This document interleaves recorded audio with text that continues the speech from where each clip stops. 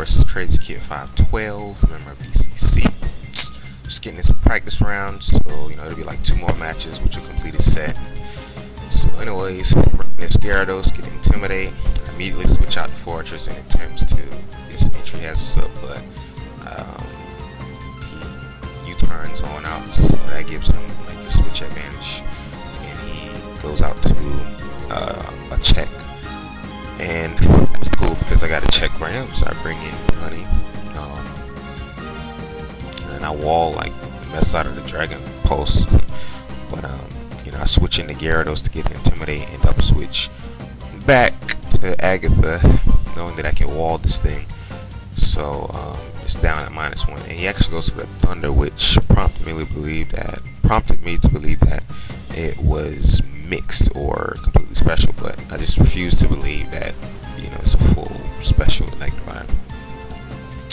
So yeah, I go for the taunt on this Gyarados here, and I go for the Will-O-Wisp, but I miss because he bounced, and I figured, well, it didn't matter because I'm most likely to catch him on the way down, and I do.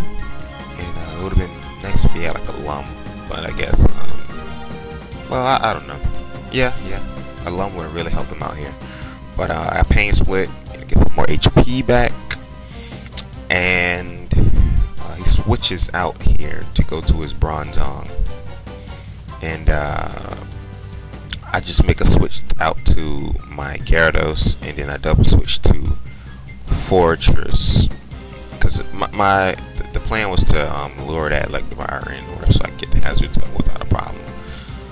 But I Stealth Rock, and on the switch I get up 1 layer of spikes. Now I could have stayed in to get a 2nd layer, but I didn't want to like get blazed by a Fire Blast. It brought down to sturdy. So yeah, I switch back out to Honey, take the Fire Blast well. It goes into Gyarados. After entry hazards, it will die to a S-Toss, which is what I think he intended, so he can bring the Electivire in safely. And he goes for the Thunder, and I'm guessing here he's like bluffing the special set so I can stay in, and he is indeed bluffing the special set. And he goes for the Cross Chop and misses, which kind of sucks, but it's all good. I switch out to Agatha, and take the Thunder. Goes for the Flamethrower, and it does some decent damage collectively, anyways. And I live with 10 HP after all of that spamming, and I hit him with the Nightshade, knock it out. He brings in this Heatran, and I just switch out to Oasis because I know that I can pretty much wall it, and I take advantage of the situation, and I Acid Armor, and then I know I'm going to be faster than this Jellicent, so I Baton Pass out, and I really started to go for a 2nd one, but like there's just really no point at this one point in battle. So he goes for the Toxic, and in a second here you'll see that this Gyarados does not care about status. So he toxics me, and I phase him out with the Dragon Tail.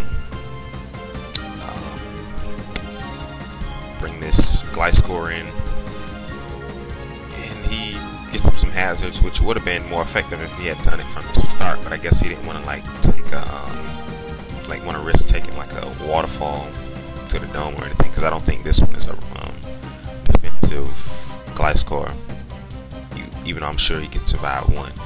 But turns out to his Heatran, and unfortunately for him, I Sleep Talk a waterfall and destroy this thing. So yeah, that kind of sucks, but that's part of the game. And this turn I Sleep Talk a Dragon Tail. It's actually priority now because I'm asleep. It doesn't have that negative priority. And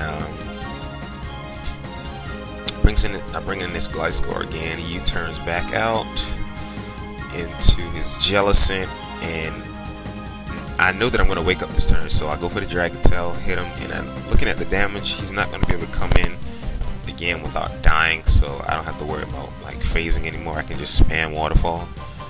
So U turns out into his Bronzong, and I catch him with a waterfall, and this is like pretty much the match. He runs it because like there's nothing he can really do. So we're gonna have like 2 more battles, put him up, and I'm out.